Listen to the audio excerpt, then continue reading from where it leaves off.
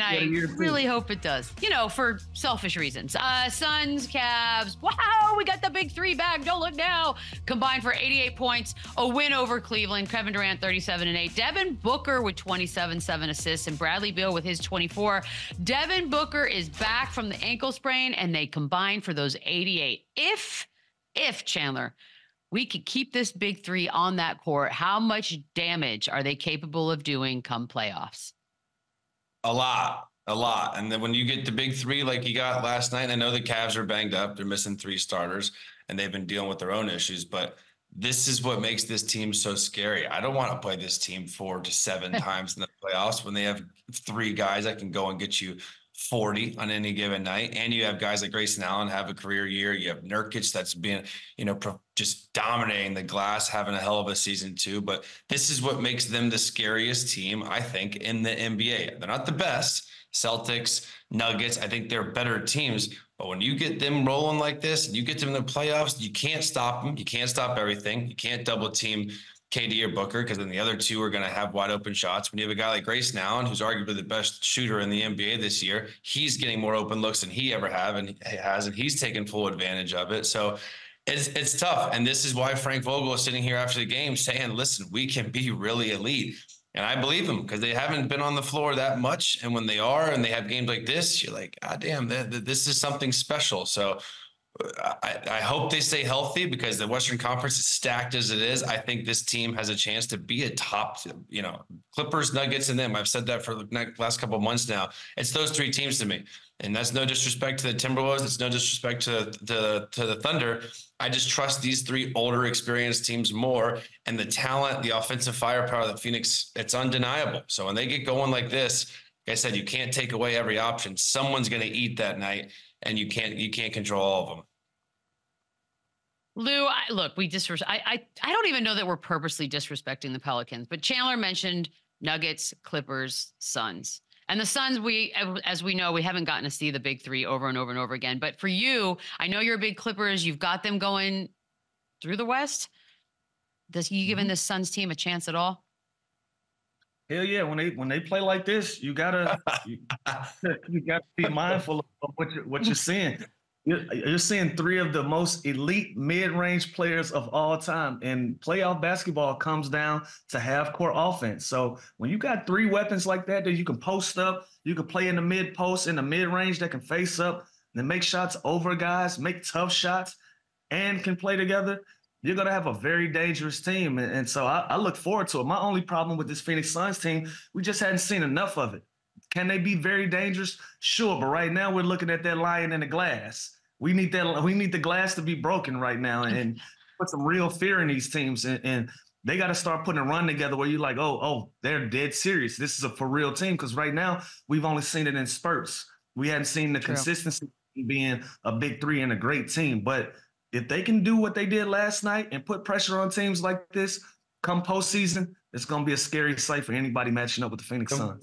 What's crazy, Lou, is they were getting smacked in the second. They were down, I think, 20 points, but they're all like I said, those 3 guys, I think they went on like a 45-10 run or something, because you cannot stop them. So they're never out of a game. I don't care if they're down 8, if they're down 28, like they are never out of the game. So that is a luxury to have this much offensive firepower with really good role players like the Royce O'Neals, like the Nurkic. So they're in a really good spot. If they can stay healthy, I'm telling you, Lou, like if they get the 3 seed and the Minnesota Timberwolves or Thunder are 6 seed versus the 3 seed, you got them beating them in the playoffs? It's gonna be tough.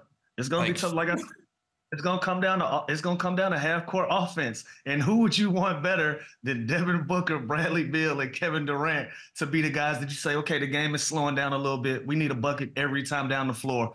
Close your eyes and pick one of those guys, man. They're going to get a bucket. Doesn't matter. Yeah, literally. It does not matter. And there's no 3 defenders on any team that can match up with those 3 offensive players. So like you said, it's crazy. And we're just now kind of seeing it. We haven't seen it all year just because of injuries, but it's especially in the playoffs, when it slows down the half court, you can't take away every option. So if they're all 3 cooking like they did last night, they're not losing many games.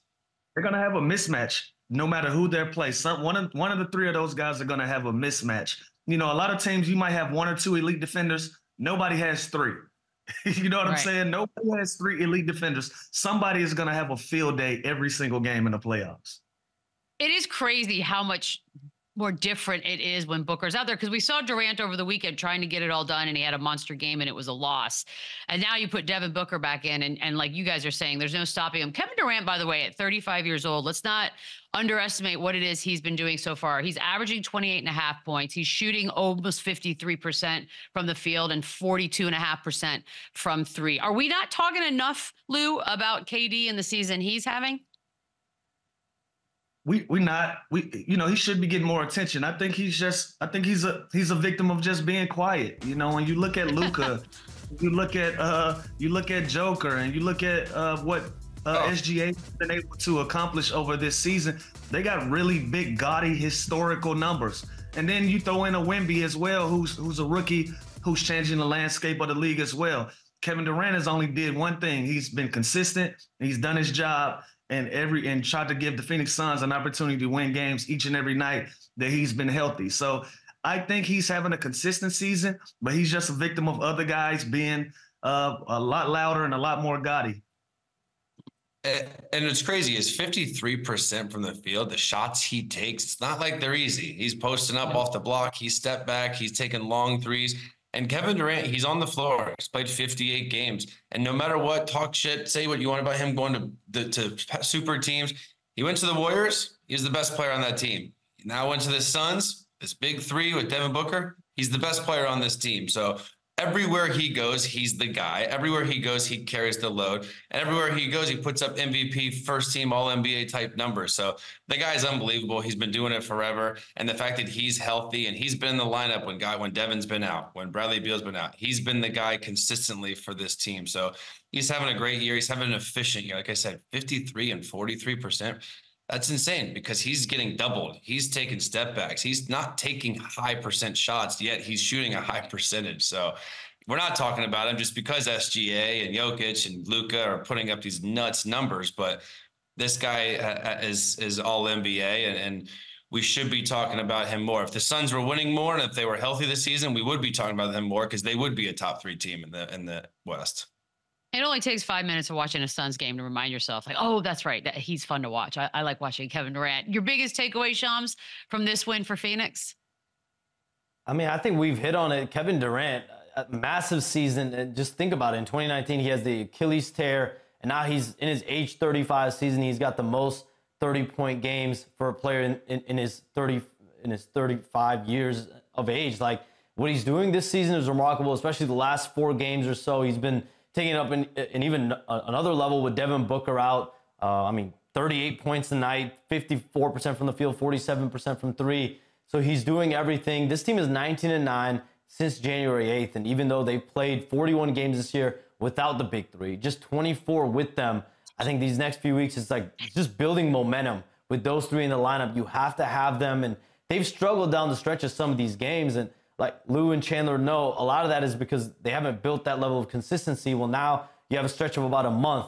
If these guys can stay healthy, build some momentum and chemistry down the stretch of games, learning how to close games out, the last thing you want to do is put yourself in situations where these 3 guys are having to close games out for the 4th or 5th times in the playoffs. They can do it. They have the talent, but a lot of that comes through chemistry, repetition, and hopefully they get that opportunity over the next month. Bubble wrap and ice.